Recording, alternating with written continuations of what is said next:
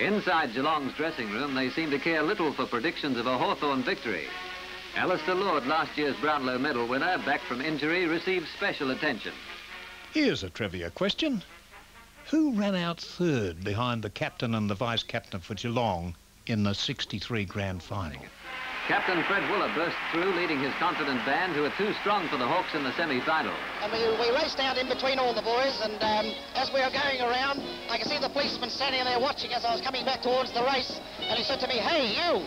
Happy Hammond's romp onto the MCG symbolised the carefree spirit of Geelong in the 60s. Well, the coach was just a happy-go-lucky fellow that used to say, "We'll go out and win again today." Here's Geelong's Bob Davis.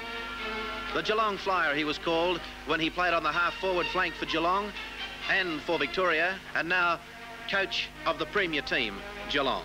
Davis had been a star in the 51 and 52 premierships when Reg Hickey pioneered the running game with 23 consecutive victories. Winning and grinning, Davis toughened his men on the sand dunes.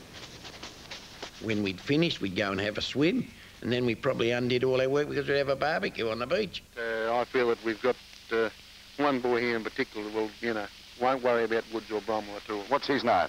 A boy called Newman, John Newman. Young Sam Newman was to win many hearts, though not with this slap to Billy Barrett's kisser. But it was another Geelong ruckman who revolutionised football, West Australia's Graham Polly Farmer. I'd like to get with a club that is not in the four, and yet it has a chance of getting into the four. So I dialed the Geelong Exchange, and I said, "Look, it's Bob Davis here from the football club. I want you to ring Perth, just ring the Perth Exchange and say, you want to speak to Graham Farmer?" And she said, "But what is his address or phone?" I said, "They'll know who he is, just ring them." And I reckon within 3 minutes, he was on the phone. Farmer's transfer fee from East Perth in 1962 cost Geelong £1,500. Worth it. He earned more than that the first day in the practice range when we used to charge $2 to go into the game.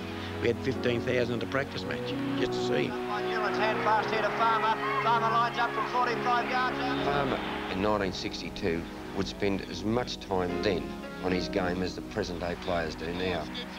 Farmer never spoke to me, never told me how to play, never gave me advice, but his great silent contribution to coaching a side or being an example was just that if you were around him, you could just see how the game was played. Farmer goes up, hand passes across the midfield to Goggin, and away. In this centenary year of football, it is very apt to say that Graham Farmer is the only individual person that I've seen change the game. He changed the game because of his style. He brought the ball down and handballed it away, and really put a new emphasis on football.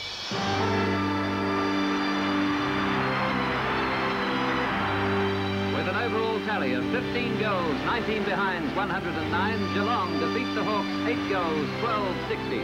And Bob Davis receives congratulations for his part in the victory. Darrell Baldock is the captain of St Kilda. He's married, has a small son and a baby daughter.